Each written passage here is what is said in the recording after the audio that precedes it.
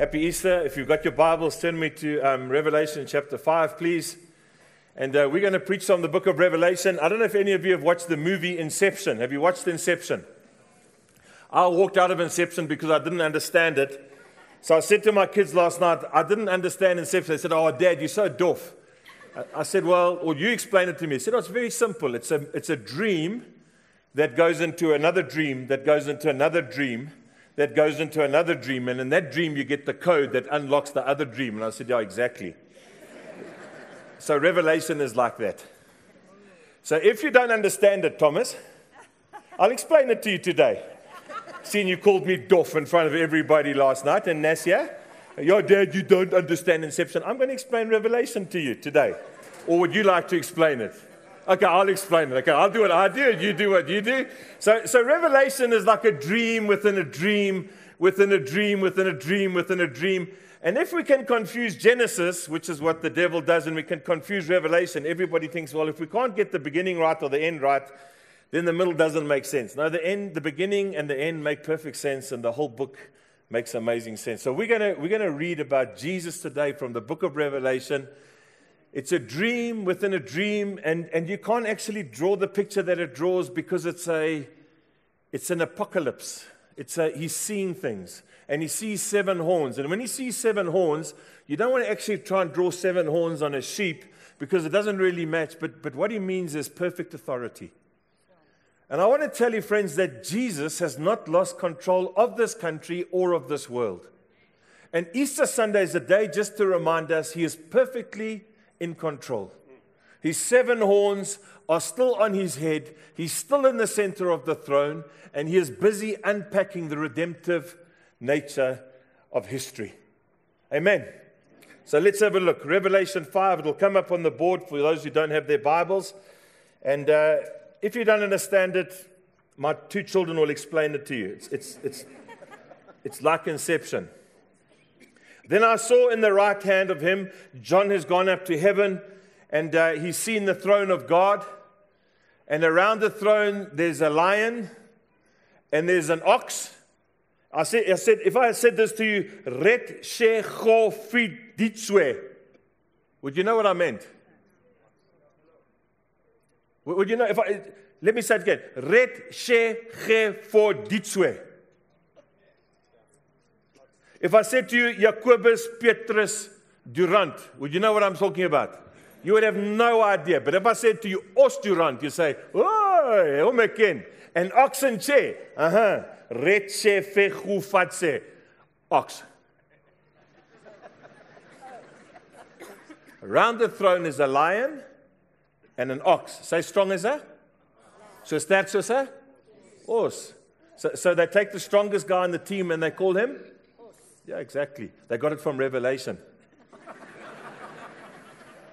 You think you got it from the farm, eh? They got it from Revelation. So you've got these 4, and you've got a man and you've got an eagle around the throne. "Then I saw in the right hand of him who sat on the throne a scroll with writing on both sides and sealed with 7 seals. And I saw a mighty angel proclaiming in a loud voice, 'Who is worthy to break the seals and to open the scroll?'" He's talking about the history of the world. Who is worthy to open it and to explain it to us and to show us how it's going to end? But no one in heaven or on earth or under the earth could open the scroll or even look inside it. I wept and I wept because no one was found who was worthy to open the scroll or to look inside. Then one of the elders said to me, "Do not weep. See, the Lion of the tribe of Judah, the Root of David, has triumphed. He is able to open the scroll and its 7 seals."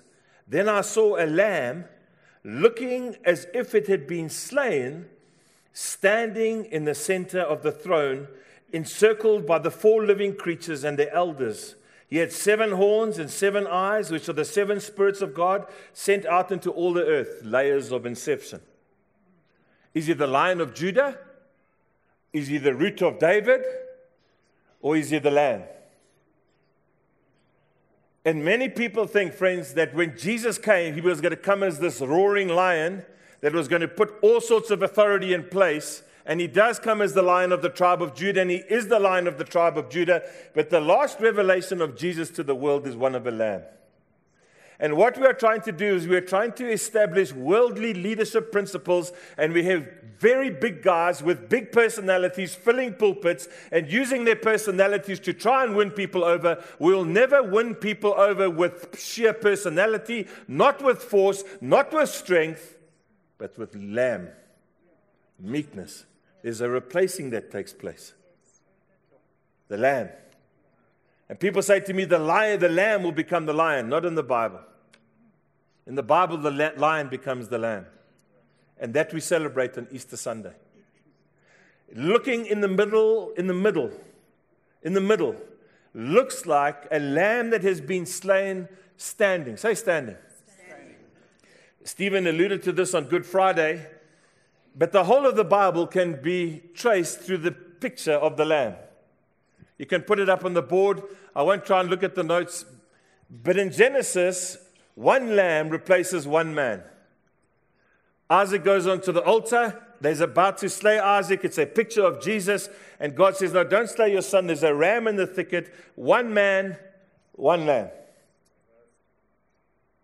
In the book of Exodus, it says you must take one lamb per family.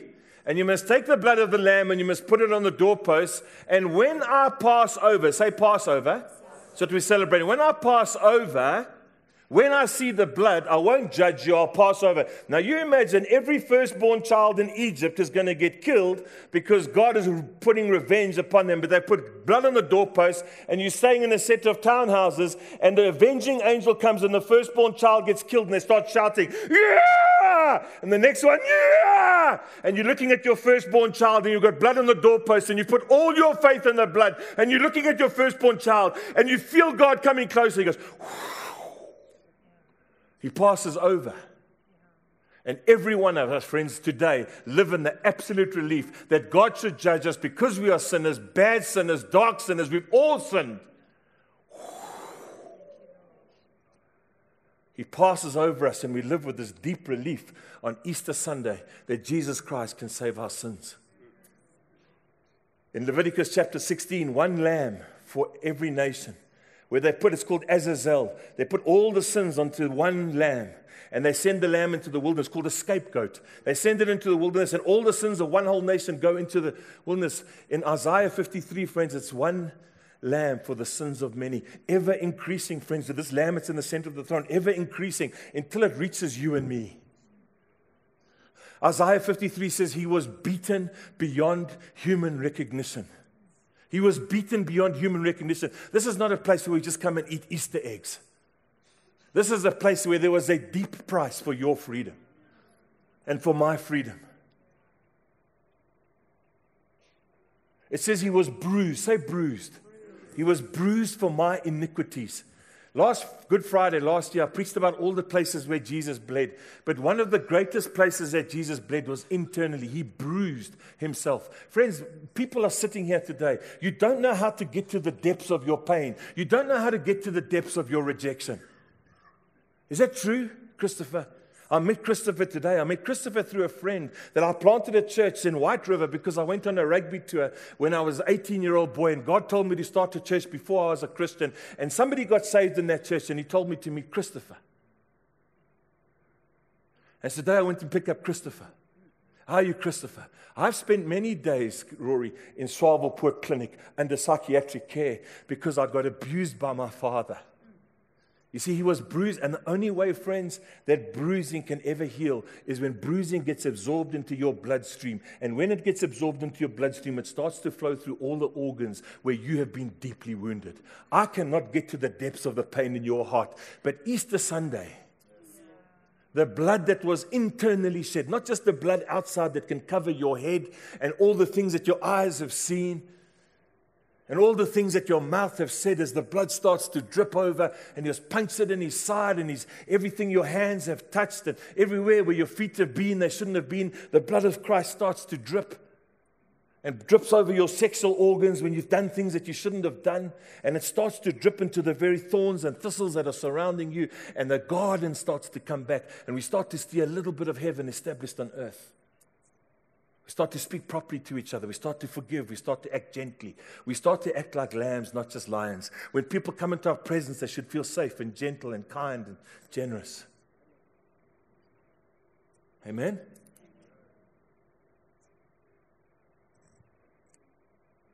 And He's allowed the blood to get deep in, hey, Christopher, deep into your heart, deep into your heart, deep into your heart, to heal. Now I started to preach the blood, and I started to lead people to Christ. The Lamb of God who takes away the sins of many. Isaiah 53, John chapter 1, the Lamb of God who takes away the sins of the, say it. Genesis, one lamb, one man. Exodus, one lamb, one family. Leviticus, one lamb, one nation. Isaiah chapter 53, one lamb for the sins of many. John chapter 1, the Lamb of God who takes away the sins of the, say it, the whole wide world, including yours. Acts chapter 8 is incredible scripture. Is an Ethiopian eunuch. Excuse me, friends, for those who have been here. An Ethiopian eunuch was a man whose genitals had been crushed and cut off. He had nowhere to go. He couldn't produce a family. He was deeply wounded. He would have been ripped off at school. He would have had a feminine body because he would have had no testosterone in his body. And he goes to Jerusalem to try and get healed, and he doesn't get healed, and he's walking away from Jerusalem. He's got money. He's the financial minister of a whole nation. He's got money, and he sits down on the side of the road, and he's reading Isaiah 53, and it says that like a lamb led to a slaughter, he remains silent, and he's completely crushed. He's completely cut off, and a man comes and says, can you help me? Is he talking about himself, or is he talking about somebody else? He says, starting with that very scripture, starting with the scripture of the Lamb, he led him to the place where Isaiah 56 says, and to the eunuchs, I will give a name better than sons and daughters. And all of a sudden he realized that all the cutting and the crushing that has taken place in his life, and all the cutting and the crushing that has taken place in your life. Good rule. So good. There is nothing. It's called your private parts. It's called your private, that's why we call it our private parts. It's called the family jewels. And when it gets crushed and broken, the things that are dear to you, the private things in your life, the expensive things, the important things, when those things get crushed and cut, where do you go? You go to the Lamb who looks like he's slain, but he's standing up. And he should have been fallen down, but he's standing up at the center of the throne. Drip, drip, drip, drip into every part of your body. In 1 Peter chapter 1, verse 17 and 18, I'm a pastor. I've been doing this for 30 years. The greatest thing I deal with is people's pasts. They walk into my room and they say, you don't know what I've been through. And it says this in 1 Peter chapter 1, verse 17 and 18. It is not with silver or gold that I've been redeemed. Say redeemed. It is not with silver or gold. You can't pay for your redemption, friends. I've been around lots of rich people. You can buy a bigger car, you can buy a bigger house, you can buy more golf clubs, but you can't pay for your redemption. You can't make that thing that's inside of you go away with money. You can throw money at it, you can go on holiday, you can lie on the beach, you can buy new clothes, you can do everything, but you cannot pay for that depth and that pain that is deep inside there. It is not with silver or gold that you've been redeemed from the empty way of life handed down to you by your forefathers, but by the precious blood, say the blood, the precious blood of the Lamb who was chosen before the foundations of the earth. I was born in 1968. The day that I got born again, my bloodline from 68 was interrupted by the bloodline of heaven. And whatever my parents have given me, bad, gets broken. I am not, friends, subject to my history because God broke the power of the pain of my life. And so we don't have to keep cycling brokenness or rejection or hurt or psychological we don't have to keep cycling it. And we see this thing. 75% of alcoholics' children become alcoholics. Why? Because that thing is so powerful. But when Jesus comes, he breaks it. Amen? And then Revelation chapter 5, he's at the center of the throne.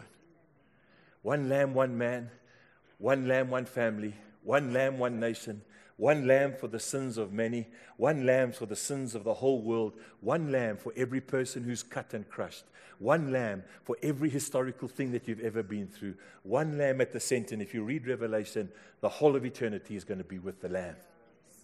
Good morning. He came and took the scroll from the right hand of him who sat on the throne. And when he had taken it, the 4 living creatures and the 24 elders fell down before the Lamb. Say the Lamb. The Lamb. The Lamb. Say, Rory, what chance has South Africa got? The Lamb. We don't need lions to be standing in pulpits. We need lambs. We need gentlemen. We need kind men. We need men who understand the blood. Men who will sing the songs of the Lamb. Each one had a harp. What's your picture of heaven? Like, oh, on a cloud eating grapes. That's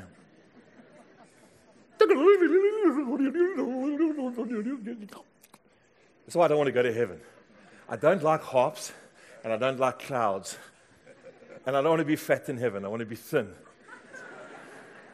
It's like a big fat cherub eating grapes with a harp. And you go, oh, there's going to be harps in heaven. Oh. For any of you that are over 50, if you can put up Psalm 137 for me, please. For any of you who are over 50, let's read this. Any of you over 50, let's read it. Come on, read it. Yeah, you see. No, you can't read it like it. It's like, by the rivers of Babylon, where we sat down. Let's go. Hey, we wept. When? When we remembered Zion. Look what the next verse says. There on the poplars we hung our harps. That was like an electric guitar, Chana. That wasn't like some... That was like the instrument of the time. And then it says, and then I can't remember, it says, and then the wicked made us captive. It says, how can we sing the Lord's song in a strange land? You can't sing the Lord's song in a strange land. This is what Psalm 126 says. When the Lord brought back the captives to Zion, we were like men who dreamed. Our mouths were filled with laughter, our tongues with songs of joy. You know what that word, like men who dreamed? We were restored to full health. Friends, Easter Sunday is reminding us that we can actually start to live in victory even here. Even here. Let the electric guitar go. Heaven's going to be a jewel. A harp is not an old age instrument. It is an electric guitar with a DJ. We're going to have a jewel worshiping the Lamb with us.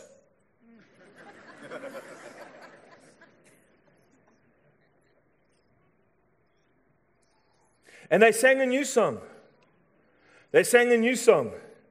You're worthy to take the scroll and to open its seals because you were slain. And with your blood you have purchased men for God from every nation, tribe, and tongue. You think songwriters are clever. They just copy the Bible. By the rivers of... Boney M made millions from that. They should pay the church.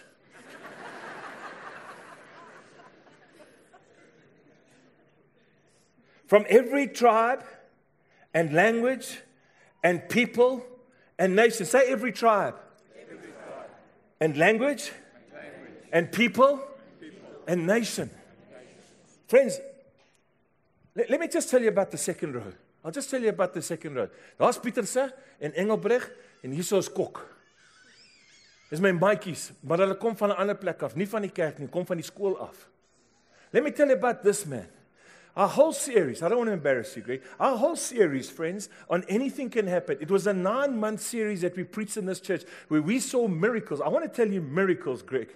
We saw miracles in this church. You can see this church has exploded in numbers. It's full outside. We saw miracles because when you came to church last Easter Sunday, the following Sunday, we started a series called Anything Can Happen. Even Greg Miller can come to church. I want to honor you. You are the greatest talent scout I've ever met in my life. I've never seen you believe in people and seen skill in people, just like Jesus sees skill in people. And I've never seen you sacrifice so much for young boys to see their full potential come in. That's what Jesus does. And it was a man like you who took me on a rugby tour. And on that rugby tour, God spoke to me. I wasn't even saved and told me to plant a church. And I planted a church. And so God says, I'm going to send you a black family today from every nation and tribe and tongue on Easter Sunday. You know why I met him? COVID hit. He's a big shot at Standard Bank in Africa. I'm not a businessman. But I've got a friend who's got a church. It was overlooking the fields of a field in Durban, and we went out to watch. So I said to my one mate, listen, I've got a mate who's got a church. We're going to stand on the veranda and watch the rugby. And he says, I've got another mate called SJ. Can I bring him with? He said, yeah. And we met. We said, how's it? And I never knew we'd spend Easter together. But from every nation and tribe and tongue, God is going to start to put a family together that worships him. He's going to take a black guy from White River from a rugby tour. He's going to take a rugby coach who believes in talent and invests in people. You know who that is? That's my oldest cousin. She's actually not our original oldest cousin. Our original oldest cousin was a guy called Guy. He had cerebral palsy. And we learned about cerebral palsy. This week he played golf with a guy who's got cerebral palsy. We've got a family in our church who started a school for children who've got cerebral palsy. I love that little boy. He just comes and he hugs me. He's close to me. Why? Because God told us many years ago, you're going to have some boys in your school, in your church. They're going to have cerebral palsy, and you're going to have to love them. And so I'm going to give you a cousin, and I'm going to put him in your family. And then I'm going to give you a granny who prays. And most of my cousins are serving Jesus because we had a granny who prayed. And now she's my oldest cousin because Guy went to be with God. Our church is now full of young people who've got cerebral palsy. And God sent my cousin, and she brought her friends. And from every nation, tribe, and tongue, God can start putting people together to worship him. Yes or no? Why are you here this morning? I tell you why you're here. Because of the Lamb. Because of the Lamb. You think I don't feel comfortable with the loud music? I didn't like Inception. Can I tell you about Peterson? Peterson I met on the side of a rugby field. Actually, we met in Volksrust. What's that place called? The town? Vryheid. Came up in my car. I'd given my car away. I was walking. I hired a car. We went to Vryheid. I went through all the potholes. I got out there, and the boys are out. I said, hello, my name is Rory Dyer. They said, it's Peterson. I said, hello, hoe gaan het, my maat? We became friends there. And then he came to listen to me preach in Belito. And Peter said, I like that thing about how you built that building in the middle of COVID. So he sent it to Engelbrecht. That's Engelbrecht.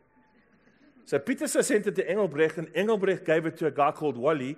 And Wally was coming up here, and he didn't think God could use an English oak in Pretoria.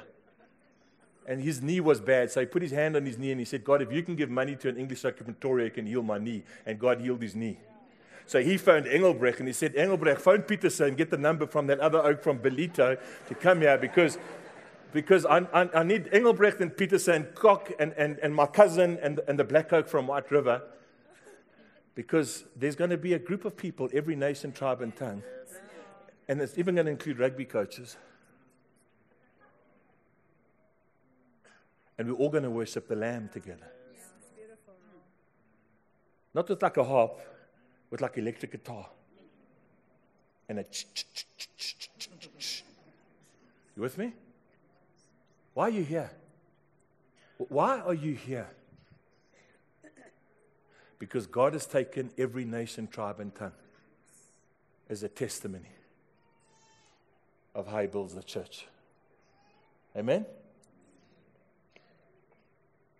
Then I looked and heard the voice of many angels, numbering thousands upon thousands and 10,000 times 10,000. They encircled the throne and the living creatures and the elders.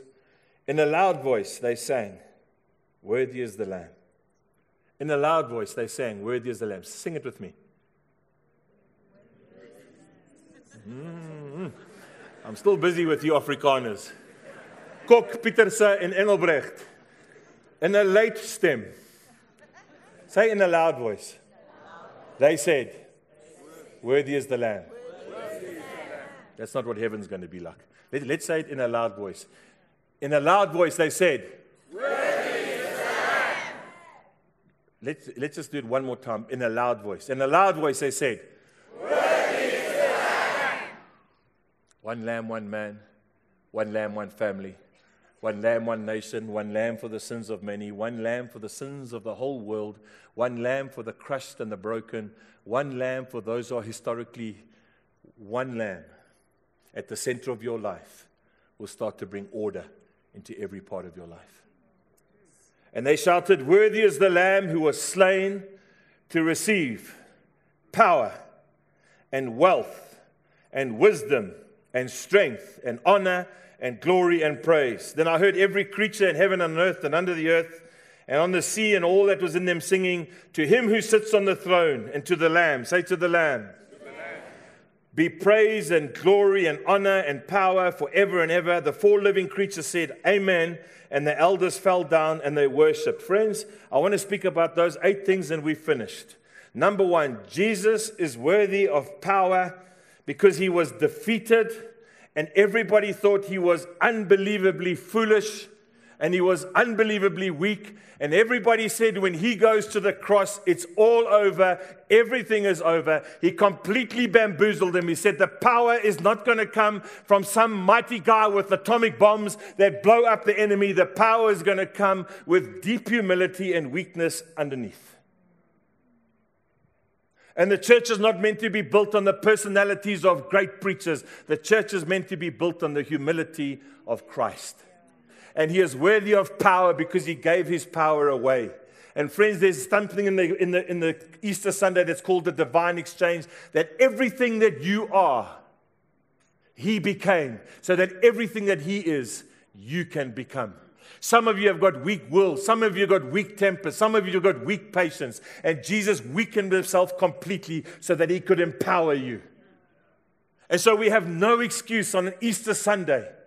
You know, friends, when Jesus purchased men for God, in the tomb which is open, Mary goes in. Mary is this beautiful Mary Magdalene, clean from 7 spirits. She was demonized. She was in the psychiatric hospital. She was an absolute loony nutcase. And Jesus decided he's going to start his ministry on Mary the nutcase. If I started my ministry, I would start my ministry with somebody who's got a PhD degree, who's a man, because women had no standing in that place, a man who possibly played rugby for the Springboks, who's got a PhD in the doctrine and theology. I would start my ministry on that. And Jesus says, I'm going to start with a woman who's got absolutely no standing in society, who everybody thinks she's a nutcase. I'm going to use her to start my ministry. That's what he says. And then it says this to the elders of this church. It's a scripture that absolutely frightens me. It says, to the shepherds amongst you, shepherd my people that I have purchased with my blood. You know what the most expensive thing on this property today is? Is not the building. It's not your car in the car park. The most expensive thing on this property today is you. You.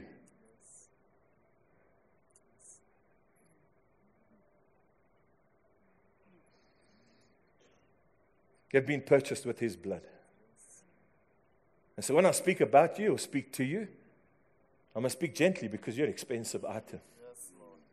You are highly treasured and valued by God.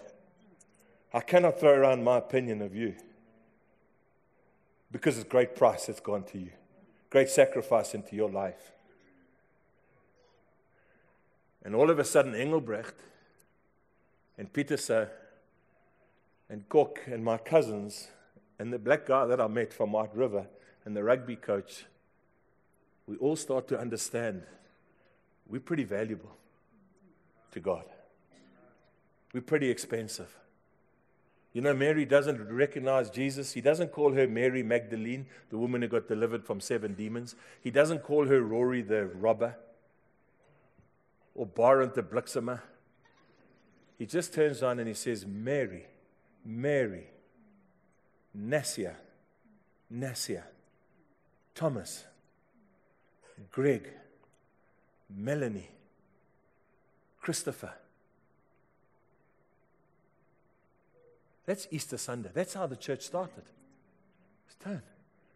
Mary, don't remind me of my past, Lord. You died so that I didn't have to have a past. You died so that I could be free from my past.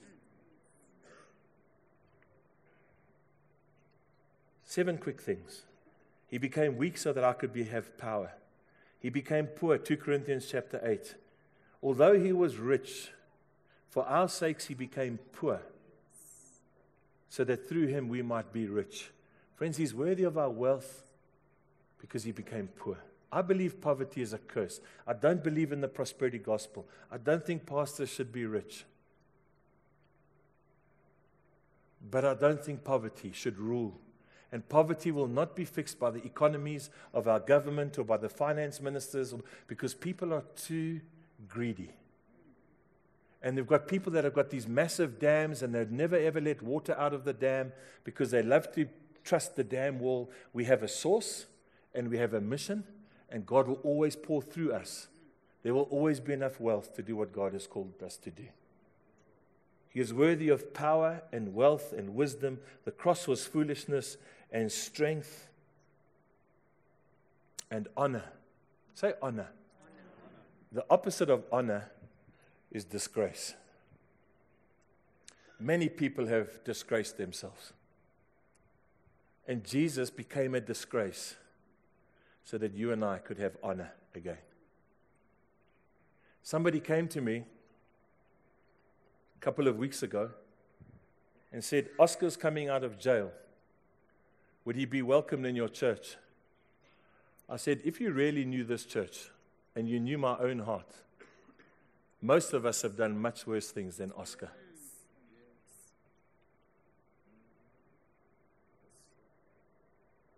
You don't know how to respond or recover from your disgrace. Jesus became a disgrace for you so you can live with honor again. You know, my dad had a funny saying with me. He used to say to me when I was a little boy, he said to me, shake a man's hand, squeeze it as hard as you can, and look in the back of his pupils. So even now, when I shake Oak's hands, I can hear their knuckles crunching. I'm so sorry. It's just a bad habit that I learned.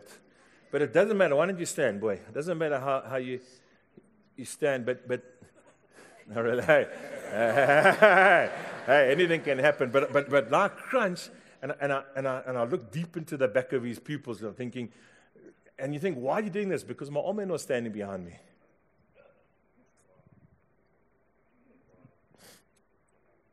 We went to an auction this week of a man who's one of our friends who's got no dad. He's lived with absolute disgrace, lived with absolute poverty, grew up in the township. He's got nothing, but he went to an auction and he decided on a price. And so we as an eldership decided how much money we can put down as a deposit. And I stood behind him, and as the bidding started, friends, it was the price that he had decided was the final price. And he looked around at me and I thought, stick your hand out, crunch their knuckles, and look in the back of their pupils, China. Because he came in weakness and gave me power. He came in disgrace and gave me honor. I can sit in any room, friends, and look at any man in the eye. He came in weakness and gave me strength.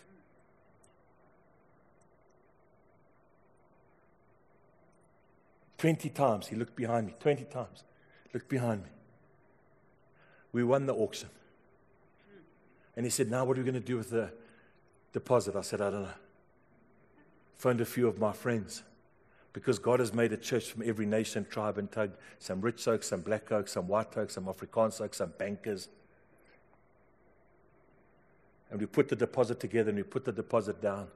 And then we take the kingdom of God, and it's a little NG church in an area that's gone black, and all Afrikaans guys have left, and the black guys are there, and now we've bought a little piece of property, and we're going to trust that heaven's going to come down, and the blood of the Lamb is going to start to spill, and people are going to start getting healed.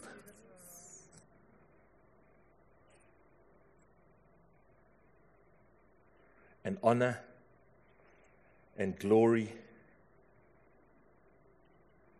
How many of you got shame? I met with a man this week, got abused by his maid. He's a big man, strong man, muscular man, long hair. Looks like an absolutely amazing man. But he was abused, carries shame with him. Easter Sunday, Jesus is in the middle of the throne and the blood starts to drip so that shame doesn't become a noose around his neck. It can disappear. and praise. The opposite of praise is curse.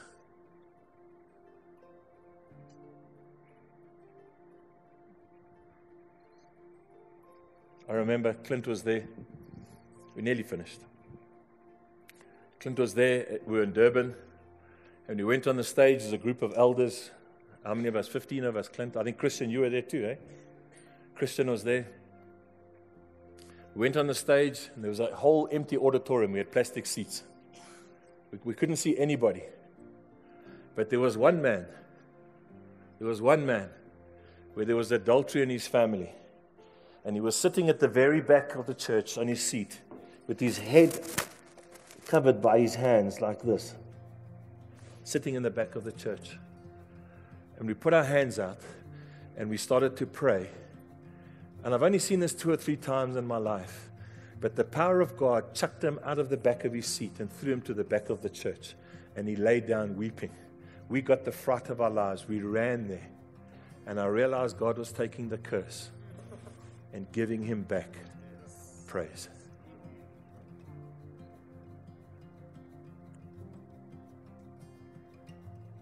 Worthy is the Lamb who was slain to receive power and wealth and wisdom and strength and honor and glory and praise, because he dealt with your defeat, your poverty, your foolishness, your weakness, your shame, your disgrace, and your curse, and mine too. He's at the center of the throne. Let's worship him. Say with me in a loud voice, worthy is the Lamb. Worthy is the Lamb. Let's pray. Thank you, Jesus, for every person here. I pray this, Lord God, that everyone would leave here in 4 states: loved, clean, free, and whole. When we live under the preaching of your word, we'll be loved, we'll be clean, we'll be free, and we'll be whole. Internal bruising, external pain, sexual, emotional, psychological, moral, Lord God, loved, clean, whole, and free. Worthy is the Lamb who was slain, standing at the center of the throne. In Jesus' name.